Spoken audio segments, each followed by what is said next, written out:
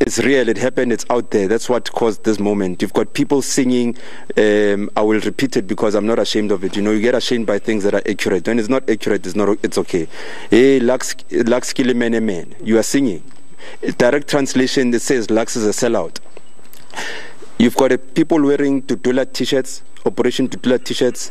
Majority of those people are not known. They just covered the train yesterday. There's some people that join now to Dudula and they wear t-shirts because they can afford, and they think that they are able to sing about Lux. They have no clue who Lux is, what's Lux participation in Dudula, and so forth. So we can't take an opinion of 30 people and make it an opinion of millions of people across the country who love Dudula. So we need to make sure that people at home must understand, especially those who are rejoicing from what they thought was a fallout.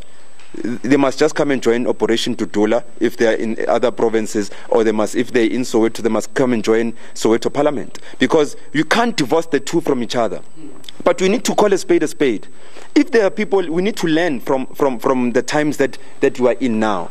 If the people are saying, if there are some people who find it fit to even sing song wearing Operation Dudula regalia, then we must ask ourselves as leadership, what gives these people an opportunity to put the institution at so much disrepute?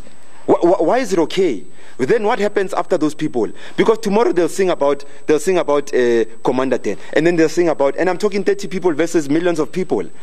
So when you're in real leadership, you don't lose focus, you don't derail yourself from the real problems of our people. We have an opportunity to Tlatsa Orlando Stadium and say, you see, we've got people.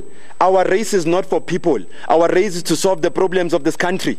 Now, if we are on a mission to clean Small Street, because you all know there's a problem there, and I wake up and there's a song that says, oh, Nhlahla Lux athapi, then I must no go defend myself from Rakethapi.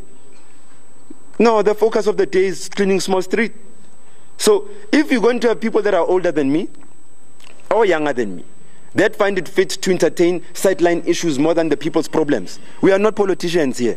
Unless I've got a different memo. We are not. Politicians, you know them. But at a stadium, but the Red Sea.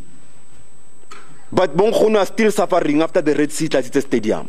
We are not here just to talk. We are not here to go to cliques and break things, go cliques, and call the president and disrespect people in parliament, older people for that matter, forgetting our values as black people and disrespecting the entire country, and then saying after Kena Kotliksi, we are intimidating them. After these poor people wearing the Red Sea go home to their shacks, we go back and say brown envelope. We're not that type. We take care of problems for what they are, and we are real about taking care of the problems that are within our communities. We are not that type. So I don't want to make this a long story, but the long and short of it is that people like myself have a long way to go. History is the future is going to hold me accountable. Me. So I'm not that old person that has the luxury of making a decision for a future that I know I will not be a part of.